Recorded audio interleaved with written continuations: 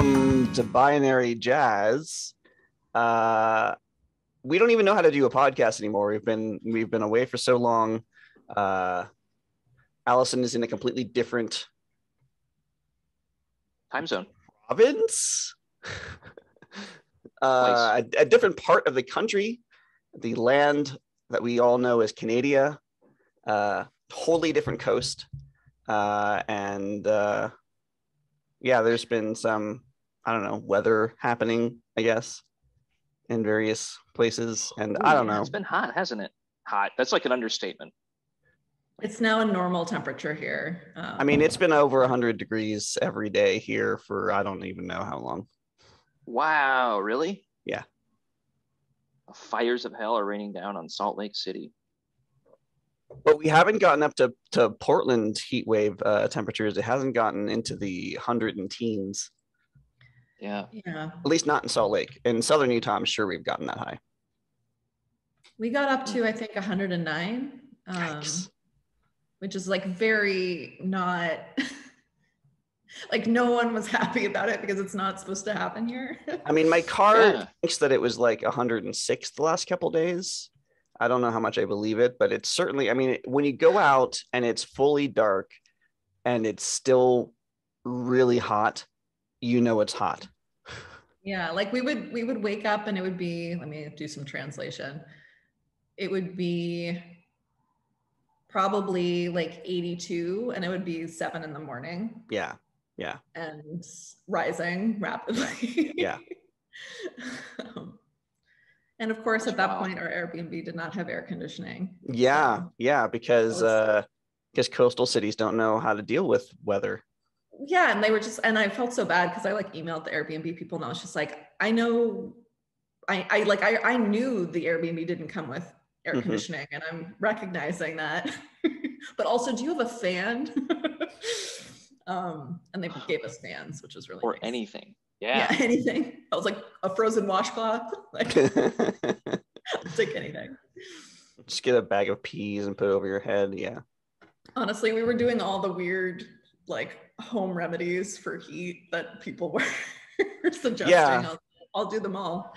It was, so we were up in Yellowstone and we had, it's funny because the place was called a cabin, but it was actually sort of like a mobile home, like one of those trailer home sort of deals, that had crappy wood paneling, like fake wood paneling to make it look like a cabin. Didn't fool us. But they didn't have air conditioning. They had little heating units, but but for the most part, like other than the first day where it had probably been just like sitting in the sun for 24 48 hours and it had been warm up there, that it was pretty warm that first day and we just opened windows, but after that it was okay. And then it rained like half the time we were there, which is not actually as bad as it seems considering how hot it is elsewhere.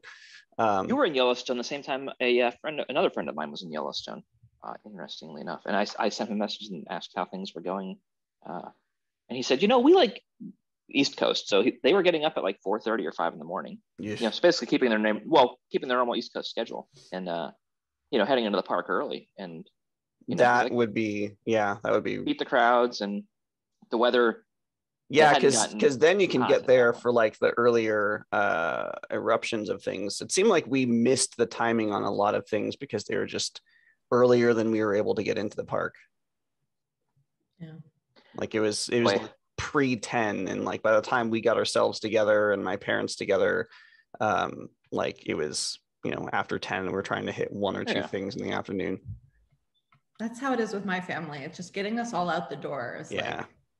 It's a production. By heat. I have to lower the AC in here. Now we've been talking about heat. I'm sweating thinking about as you do that, I probably should explain what the show is.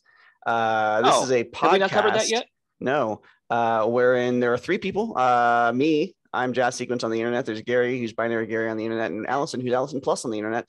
And we talk about a thing. Generally, Allison brings a topic, and Gary and I argue over whether our definition of the topic is better, I guess. We don't really argue. We mostly just bullshit. But that's pretty much the show. All right. And often we are both wrong. Yeah. Almost always. Did we take 2 weeks off or 3 weeks off? We took 3 weeks off. I don't know, something. An amount of weeks. Okay. Probably 3. Okay. Probably 3. Yeah. Yeah. It just feels longer because, well, Allison, like in a totally different place in the world, you know?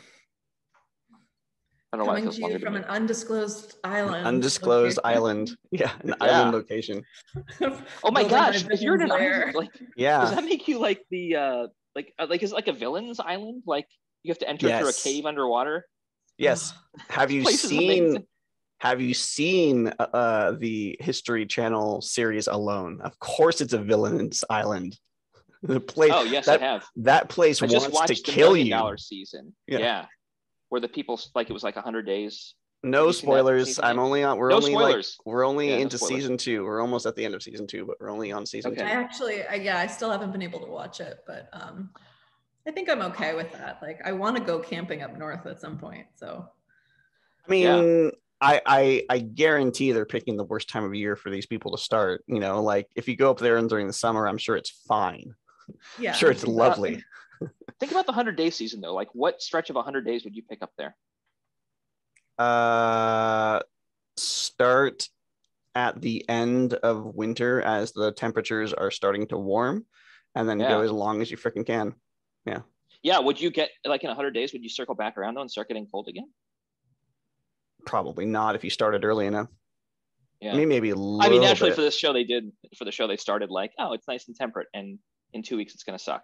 Yeah. And then the rest of the season's terrible. And sorry. I mean, I'm guessing the summers up there are probably pretty temperate, which means that like if you go there like the beginning of summer and you're expecting it to be like hot, then it's going to be. I mean, the hottest it ever got when we were in Yellowstone was like maybe 70s, but most of the time it was like rainy and sort of like 60s and 50s. And so like if you start at that kind of weather, and just kind of go downhill from there and kind of start at the peak of summer. What was the drive time for you? It's about 5.5 hours from here to West Yellowstone. Yeah, I asked because I couldn't remember. We flew into Salt Lake City when I went to Yellowstone. I don't know, 15 years ago. 15 years ago, that's about right.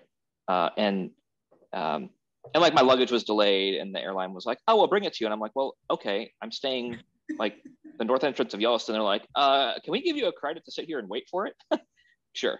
So, because like the delivery time was going to be stupid for him. So we waited around, and then so in any case we ended up getting like to the west entrance like sometime around midnight, and when we went in, the passage to go to the north entrance, they were doing road work, so we had to go all the way around the loop the other way.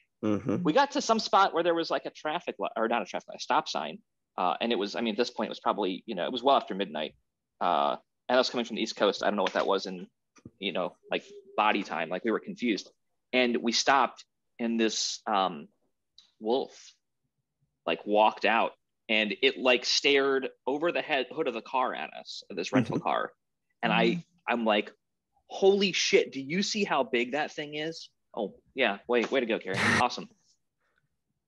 It's okay, she's engaged in the iPad, so we'll rot her brain with the iPad instead of the language I teach her. Killing it this morning. But I mean, it was just amazing how, right? It was amazing how just how huge it was, and that was like my first exposure to an animal in Yellowstone, and my jaw dropped, and I think I picked it up a week later or so when we left. We saw on our last day there, on our way into the park, we saw a bear and a coyote within, I don't know, 100 feet of each other. So they must have been going after something. The bear was sort of like along the side of the road, and then like just in the trees, and then like an ambulance or something came, or no, it was a ranger with its siren on, and it came up the road, and so that sort of spooked the bear, and it kind of went further into the woods. But then like a few minutes later, a coyote, also spooked by the sound, kind of like bounded across the road and like right by us, and we saw like a bunch of bison. One wanted to like come right up to the car, was like 3 feet away from the car. That was both awesome and a little bit terrifying. my first exposure to apparently this is the bison episode. My first exposure to bison, I was probably in, I don't know, middle school, maybe high school. I don't know where we were, somewhere in the Great Plains, and we were in a like a minivan. There's a Ford Aerostar. My spot at that age was the very back bench seat, and we came like over this rise, and there was this huge herd, and they were covered. You know, they were like across the road. My dad was like, "Well, all right," and just kept driving, and he stopped because there was one in front of us, and there was a car coming the other way. We couldn't drive around, and I look out my window, and there's like one like looking down to me. I'm like, this thing is bigger than the van. Like, you know, in the back seat, I was, again, another big animal. It was looking at me. That was amazing. I was in awe. Apparently, that's all an animal needs to do is make eye contact with me, and I turn into Jello. All they need to do. Yeah.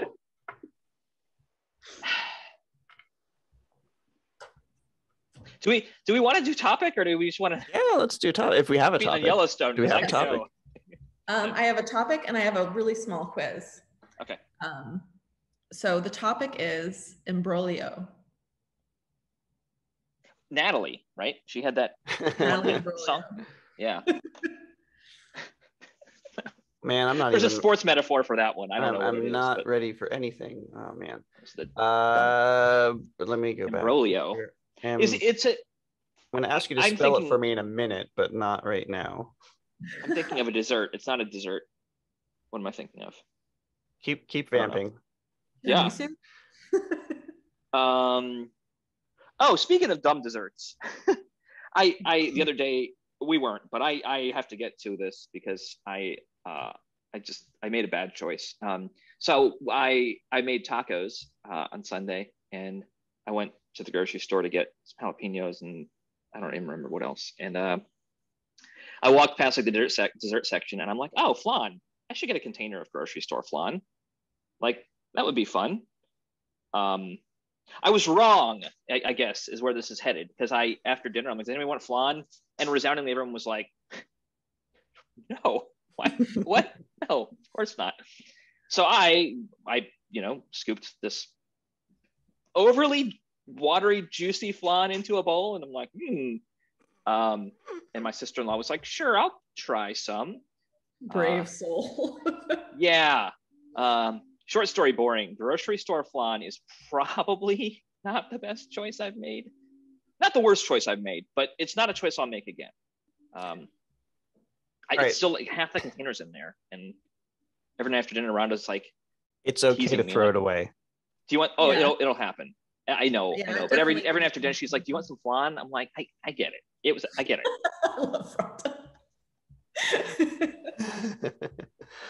Imbroglio, Embrolio. Is that correct? No. No, of course not. There's a G in there.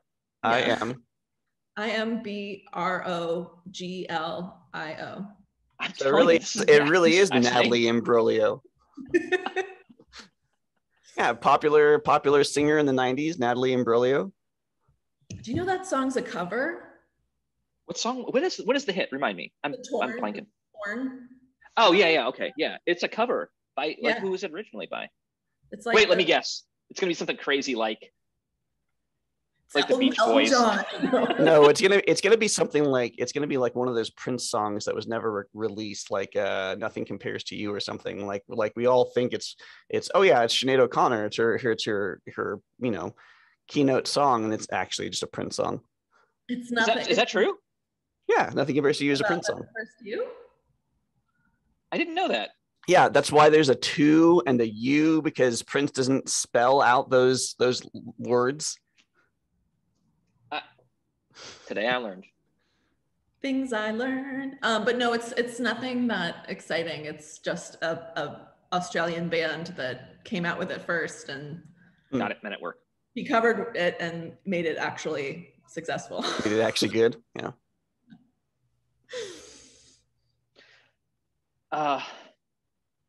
So back to the topic at hand, imbroglio. It's a chess move. Oh yes, the imbroglio. There's the king's imbroglio, and also the variant, the queen's imbroglio. I feel like that's probably true though, because there are so many. Yes, ma'am. What? Wonderful. Hey, what does imbroglio mean? What does imbroglio mean? You don't know? I appreciate her honesty, though. I don't know. It's great because I say silly stuff to her, and her reaction is like, "What?" So I'll like at meals, I'll be like, "Did you want any more of this pickled herring?" As I'm holding up like strawberries or whatever, and she'll go, "What?" And I can't get enough of it. I don't know how she keeps patience with me, honestly. Because she's forced to. She hasn't considered the alternative. I mean, it's the answer. Like, she hasn't considered that she, like, you could make another choice. Rhonda and the two olders are out of town till Sunday. They left this morning, so I'm pretty excited about. We're gonna go to the game store this afternoon and find a game that she and I can play for the weekend. A new game for her. There's a Thai restaurant across the street, so I'm gonna pick up some food there because no one else in my family is really feeling Thai these days. So I'm gonna get spicy curry. Get all the Thai. Yeah, I might have to get like dinner tonight and lunch tomorrow. And so your go-to like bachelor meal is like spicy things because your family's like not into it. Chris, what's your go-to? Like, I get to eat this because no one else has to weigh in on this decision. I like American comfort food, like burgers and fries and stuff. Which, yeah, that's the thing that would be my go-to, I think. There's a couple places that are like, it's like it's like that thing where it's like, what's it from Prue's thing on Bake Off, where she's like, this is worth the calories. Right. It's not worth the calories, not most of the time, but that's the thing that I'm going to do.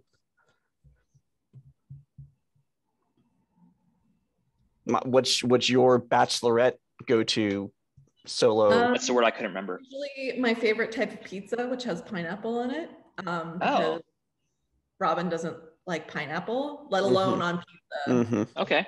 Pineapple across the board, he doesn't eat. So yeah. I feel like I like pineapple on pizza too. And I don't know, like, I know that there's this like, and I like pineapple, period. And I know there's this like divide, and I don't like, is it like a coastal, is it like a California thing, or is it like a sign that we're from California that we like pineapple on pizza? I never thought about it like that. I don't think so. I mean, there, when I went to Hawaii, there's lots of pineapple on things in Hawaii. So like, obviously, because it's tropical. So like, yeah. I just think people have difficulty with warm fruit that's not dessert. In like a pie or something. Yeah, that might be it. I was gonna say like it may be a coastal thing, but I don't think it's West Coast, East Coast. Like I think it's like coastal / inland. Because I mean in Florida, I think generally like there are people who are like, oh no, pineapple pizza, but I think generally like it's pretty normal. At least the areas of Florida I was running in, I don't think people are very opposed to it because there's plenty of pineapple in Florida. Probably stolen from Hawaii, but someplace. Yeah. So, but I think inland, like, I think that's probably that concept. I will stereotype and say it's a Midwestern thing to not like pineapple on pizza. Good stereotyping. Thank you. So Imbroglio. We lost all of our Midwestern listener. Midwestern listener. You said it was a chess move. Tell me about this chess move. It tells you right there. Hold on, I'm fixing a thing. Oh, can I finish this call and then we can look at it? Okay. I'm not sure what it was. It's a situation where you purposely pin the piece so that they can't move, like they're behind a pawn but can't move left or right. So they're imbrogliated behind this pawn, and either way they move, they're going to be in a capturable position. So if it were the king, it wouldn't be in check, but if they move, they would be moving into check. And if it were the queen, well, you just don't want to blunder your queen. was an uncomfortable sentence. I think so. If we break it down, we have oleo, which is obviously relating to eyes, which is a kind of oil. That's relating different. To eyes. Yeah. Oleo is relating to eyes. Yes. Okay. That's why you keep going with ogle. this. That's why you ogle. Ogle happens with your eyes, and imbra obviously is related to like broiling or like cooking or like something that is immersed in some sort of hot liquid. So imbroglio. Food episodes are our worst. Is imbroglio is obviously the process of boiling eyeballs. Oh no. Yeah, food episodes are. I didn't know where that was going when I started, but that's where I wound up. Sorry to hear that.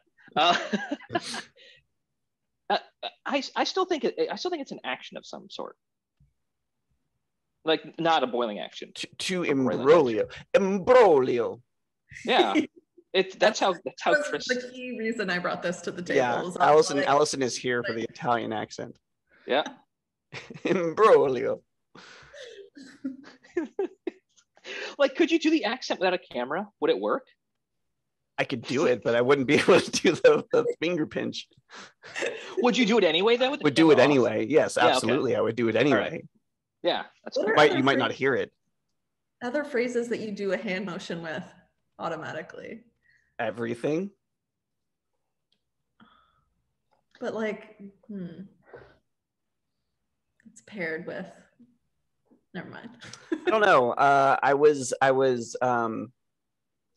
I was talking when we were in Yellowstone, and I was trying to describe like where we were going to go to my parents over the phone or something. I was like mapping out different locations of the park with my hand, and then I realized I'm doing this on the phone. Like obviously he's not going to see like, okay, so we're going to be here, and then you can go up to there, and then it's going to be over there, and that's where the stuff is. You know, he doesn't see those movements that I'm making with my hand. Was there cellular coverage in the park? Do you remember? Not really. I mean, there was enough for text messages to go through in some places and calls to go through in some places, but it's super spotty. And even though it told me that I had LTE, like at Old Faithful, we didn't have data. Like there was no data. Basically, I mean, but like you don't need it there, but I was just curious. Like I knew that going in. It's always disappointing though, because they've got this like they've got their app, and the app updates with all like the geyser predictions and stuff. And like you can. Pretty sure they didn't have an app 15 years ago. Yeah, well, last time they had an app and they had a map, but the map only worked when you had data. So that wasn't helpful. So they've updated it so you can download all the data, so you can at least get all the map and all the information about the different places. So I did that prior to going in, so at least like we could see where stuff was and whatever. And you would get like, and I would get like the last known prediction, and it would store that, so like it would still have the stuff from whatever this morning or that morning.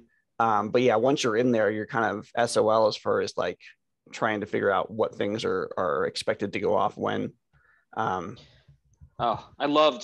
have fond memories of, at the mud pots. We were part of the mud pots, and having this enormous map laid on the hood of the car and debating where we were going to go next, and like sort of hedging our bets on what eruptions we're seeing, or should we head further east into the beautiful fields out there. And boy, that's just a magic spot in the world. Yeah. So my parents hadn't, my stepmom had never been ever. My dad had only been when he was like 15 or maybe younger. And he said like basically when he went, it was kind of like you drive up to Old Faithful and that was pretty much it. Like there wasn't really much else. So we kind of were tour guides, and we're like, you know, because we've been like a whole bunch of times.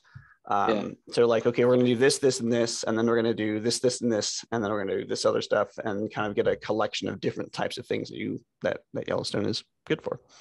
So it's kind of cool being able to kind of show off the places that like going to the places that we know are cool and avoiding the places that we know are not really worth the time. I did like a I guess more than that, a 5+ mile hike. I don't know, early one morning with my dad. Like we went in extremely early, and in the mist we came across this pond area, and there were beavers working on a dam, and just like standing there in the distance and watching the beaver. I'd never seen a beaver before in my life, so it was. Ever so briefly, because there's a delivery person that looks very confused outside our house. Sure, we'll be here. In the meantime, we can talk about Imbroglio. Imbroglio. Yeah, and then it will be time for the definition. We actually have feedback, which is interesting. I don't actually know. It's feedback with a genrenator, and I'm not sure if we should read it or not. Oh no, is it negative feedback? No, it's like I want to do a thing, and I'm not sure how to do it, and oh yeah. I forget the genrenator is a thing, but I have it in a couple channels and other Slack teams I'm in. Mm-hmm. And specifically in a Slack that I'm in that has a channel called good band names. Like if you're creating good band names, you need a genre to go with. You don't have the genrenator. Yeah. Here you go. Yeah, it's like a no-brainer.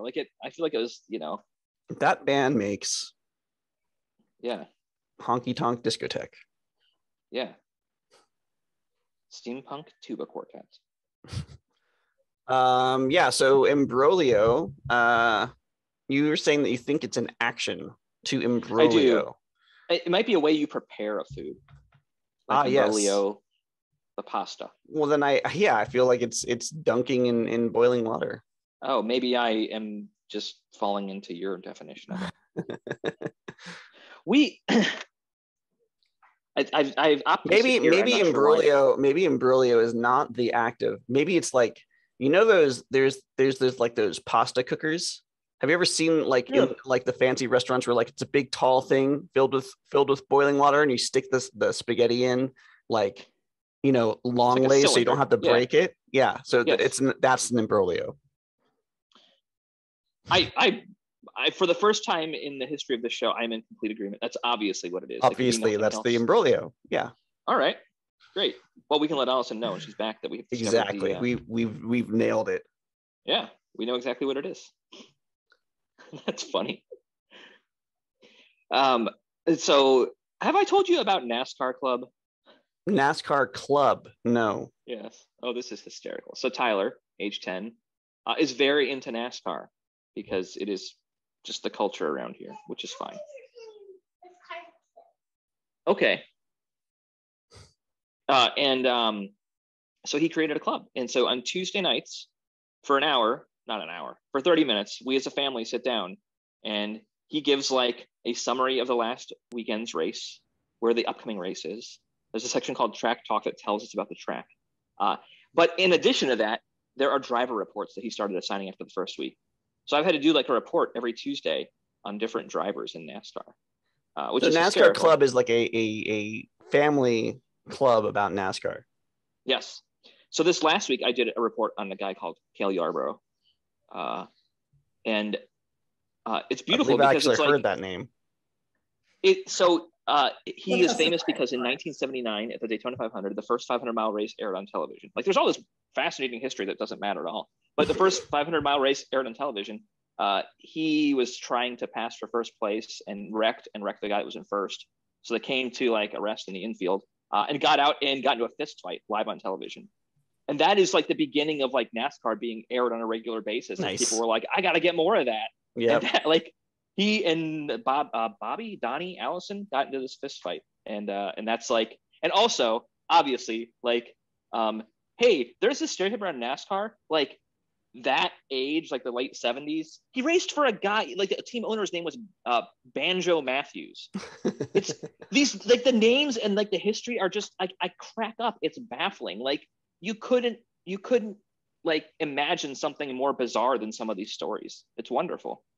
It's also sick, but So we have determined what imbroglio actually is, Allison. So you can tell. Not just that, we've also determined we are correct. So go ahead and explain it. So you Chris. can tell us what you think it is, but our answer is obviously the right one. Yeah. Okay. So it is an extremely confused, complicated, or embarrassing situation. Oh, that's a long way to say life. And the archaic definition, which I thought was really funny, is just a confused heap. Confused heap. So you fall into an imbroglio? Yeah. I hear you. I don't know. I just I like that definition more. Yeah. And the example they gave was Watergate. Okay. So I just feel a like weird, overly complicated, confusing thing. Okay. Watergate seems so passé these days. Like at the time, though. Yeah. Like they just broke in and stole stuff from the other political party. That's all. They didn't like storm the Capitol building wearing horns or anything bizarre like that. The quiz, or should we hold off? We've got 4 minutes. I think we've got time for a quiz, especially when if Gary is distracted. I have to take a quiz. Do you want to help me with the quiz? Okay, sit in my lap here. Come here. It's a good one. Okay. So the title of the quiz is you're going to be identifying quotes, but it's Dolly Parton or Dalai Lama. Oh, this is a good one. Dolly Parton or Dalai Lama? You like Dolly binary Parton, right? jazz quizzes. Yeah. Okay. All right. Are you ready, Chris? Yeah, this is a different. He's pulling up the tally sheet to see who wins. Okay, the first quote is, remember that sometimes not getting what you want is a wonderful stroke of luck. Dolly Parton. Dalai Lama. You said Parton? Mm-hmm. Okay. Who got it? Lama. Thank you. Dalai Lama. Yeah. People take different roads seeking fulfillment and happiness. Just because they're not on your road doesn't mean they've gotten lost. Parton. Dolly Parton. Yeah, Dolly Parton. Yeah. Yeah? Dalai Lama. Oh, I was ready to score one for both of us. Storms make trees take deeper roots. Dolly Parton. Dalai Lama. Parton.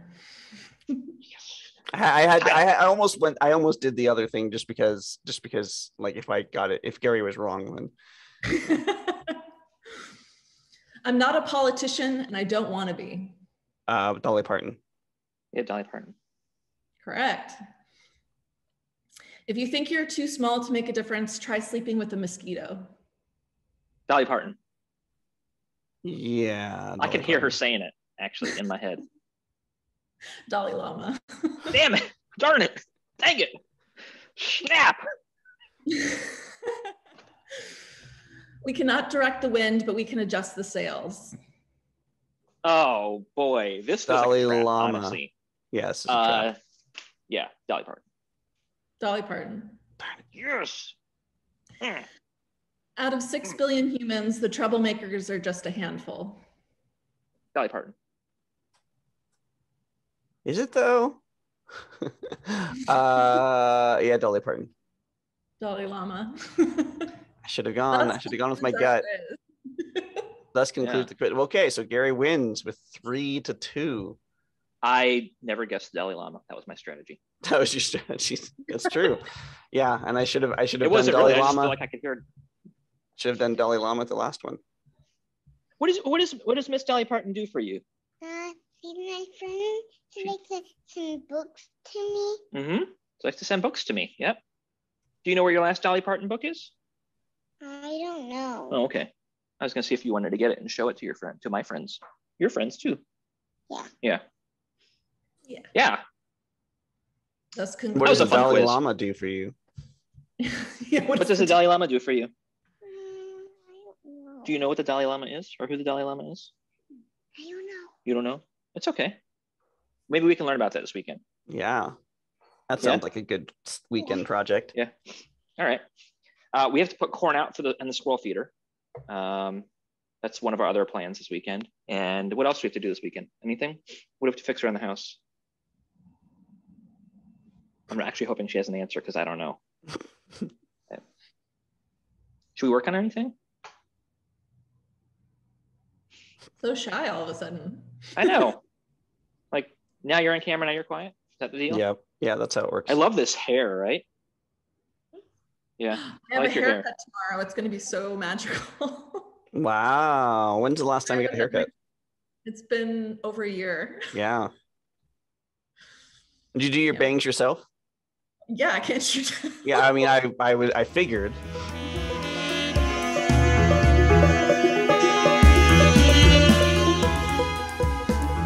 Thank you for listening to Binary Jazz. If you like this episode, you can subscribe to us on iTunes, Google Play, Spotify, and Stitcher. You can visit us online at binaryjazz.us or follow us on Twitter at binaryjazz. Don't forget that you can ask us a question through the form on the website or on Twitter, and we'll read it aloud on the next episode of Binary Jazz.